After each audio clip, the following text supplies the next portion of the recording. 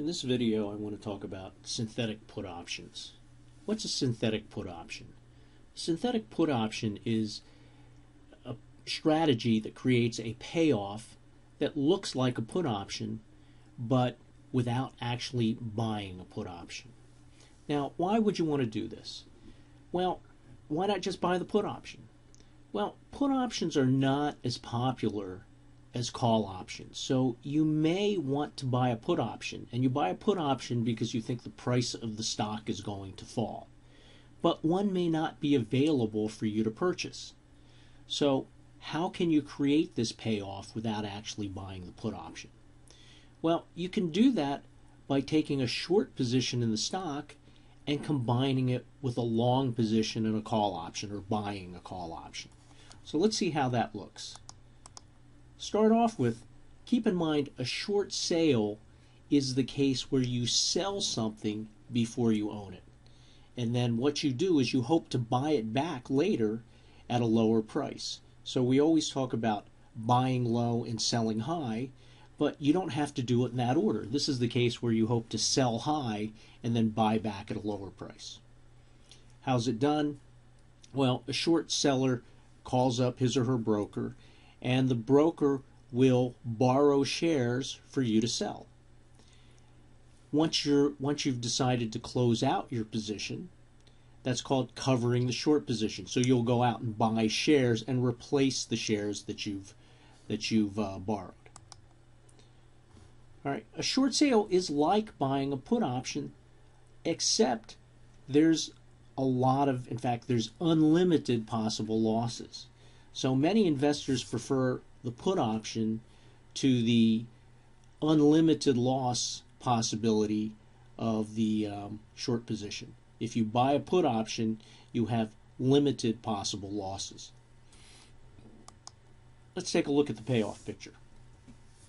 If you sell short Microsoft stock for 79 7/16, you're going to get a payoff that looks like this. This is the price you sold it for, so you're hoping the price will fall so you can buy it back at a lower price. And if it falls to zero, that would be the best case scenario.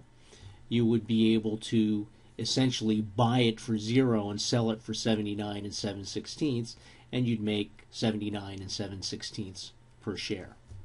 Now you'll notice that there's an arrow pointing down here. There's no limit to how much you can lose. Why is that? Because the price of the stock theoretically can go to anything. The price of the stock could go to 100, 1,000, 10,000. As I'm making this video, Berkshire Hathaway stock, the company that Warren Buffett runs, is selling for 170,000 a share. So imagine that you sell something for 79 7/16 and had to replace it, had to buy it back at 170,000 a share. That would be an enormous loss. Okay, in theory, you'd get a margin call long before that, but theoretically, there's no limit to how much money you could lose. Now, if you combine the short stock with a call option, what you do is you get a payoff picture that looks like a long put. So, for example, we're going to assume that you purchase an October 90 call option. So that means that the option expires in October and has an exercise price of 90. And you're paying 3 3/8 for this, in addition to your short sale. What's going to happen is you're going to eliminate the unlimited possible losses. So a good way to see that is to construct a worksheet here with the payoffs. And you do each one separately. What's your payoff for your short position in the stock? Well, if the price goes to zero, you sold it at 79 7/16, you make 79 7/16, right? You buy it for zero, you sell it for 79 7/16. If it goes to 25, if it falls to 25, you sold it at 79 7/16, you buy it for 25, so you make 54 7/16. If the price happens to go to 100, You've sold it for 79 and 7/16, but you have to buy it back at a much higher price, and so you wind up losing 20 and 9/16. How about your call position? Remember that the call has an exercise price of 90, so as long as the price is below 90, you're not going to use it. You're simply going to lose the premium of 3 3/8. Okay. Once it goes above 90, for every dollar it goes above 90, you make $1.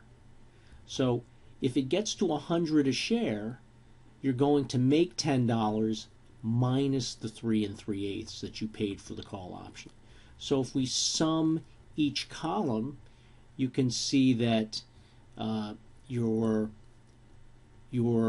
payoff, if the price falls to 0, is not 79 and 7/16, it's 76 and 1/16, because you have this premium that you paid for the call option. Likewise, if the price falls to 25, instead of making 54 and 7/16, we have to subtract out the cost of the call. Your net profit is 51 and 1/16, and you can do that for each one of these columns. Let's see what that looks like in the diagram. We said that if the price falls to 0, your profit is 76 and 1/16. The cost here is 13 and 15/16. That's the most you can lose if the price falls to 90. Or I'm sorry, if the price rises to 90. What's happening there? If it rises to $90 a share, it flattens out. Why does it flatten out? Because for every dollar it goes above 90, you lose $1 on your short position, but you make $1 on the call option. So the call option limits your losses. That's why we have this horizontal line here. Now, you kept losing money until you got to 90 because the 90 call was not worth anything. Now, you could have gotten greater protection by choosing a call option that had a lower exercise price, maybe an exercise price of 85. The problem is it would have been much more expensive to buy a call option with an exercise price of 85. But again, notice that this payoff picture looks like you bought a put option, even though you never did buy a put option. So if a put option is not available and you want to create a payoff that looks like a put option, then what you can do is short the stock, buy a call option, and you'll get a payoff picture that looks like a put option. And that's what we call a synthetic put.